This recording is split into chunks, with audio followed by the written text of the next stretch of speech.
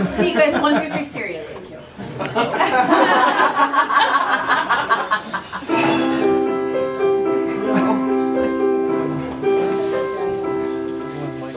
Sherman is wonderful. Sherman is grand. And Sherman takes me walking. We stroll hand in hand. He opens the car door for me, notices when I cut my hair. When we go out to dinner, Sherman pulls out my chair. But in terms of the bedroom, Casanova he ain't. Though I blush to disclose it, I've one tiny complaint. You see, a woman's libido's not the same as a man's. And although he's my hero, he's got these demands. I don't mean to gripe. It's not that he's vicious. He just won't subscribe to my most intimate wishes. He never ties me to the bedpost or spanks me with a shoe. He never whips me or slips me a roofie or two. Handcuffs or handkerchiefs or scarves. I can't imagine a passion as listless as ours. He gets restless and he's nervous.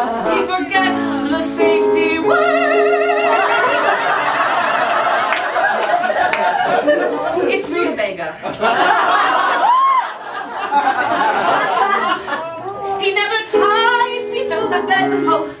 How absurd. He never straps me to the sideboard. No dirty talk on the phone. What's so exotic and erotic about a rusty trombone? Attach my jumper cables, one left and one right. A little voltage plus some voltage makes one hell of a night.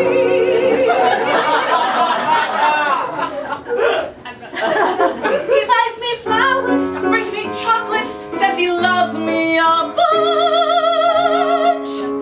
But the man has never thrown a donkey punch. I know love is never perfect. To grow, you must keep the fire burning. Love is demanding. It takes understanding. And every now and then, a nice anal branding.